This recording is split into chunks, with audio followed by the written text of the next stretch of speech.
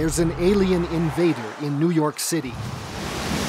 It arrived by sea unnoticed more than a decade ago, an enemy that has already claimed more than 8,000 victims. As it waits hidden and seldom seen, millions more across the nation are threatened unless it is stopped.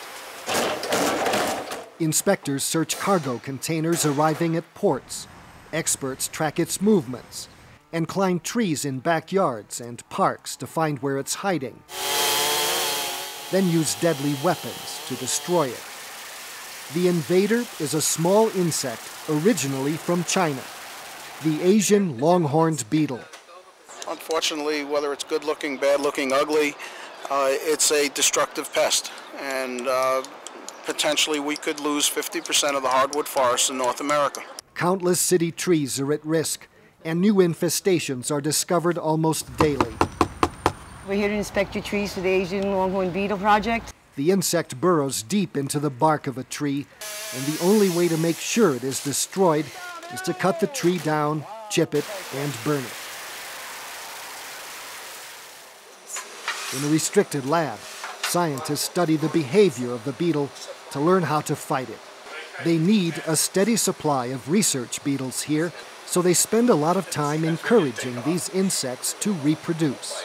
Understanding the biology of it is really key to developing means of finding the populations and of eliminating the populations without totally destroying the rest of our environment. We are now no longer in an age where we can go out and spray DDT over huge acreages and just soak the landscape with it. Across the city, authorities are now protecting vulnerable trees with vaccinations to deter infestations. More than 77,000 trees vaccinated this year alone. New York is on the front line of a wide campaign against the beetle. Vaccinations are also underway in New Jersey and Chicago, where other outbreaks have been detected. USDA projects that if this beetle was to expand to its full potential range, we're looking at an economic impact of a loss of $650 billion. A huge loss to be caused by such a small insect, and a good reason to draw the battle lines and stop the invasion now. For Assignment Earth, I'm Gary Stryker.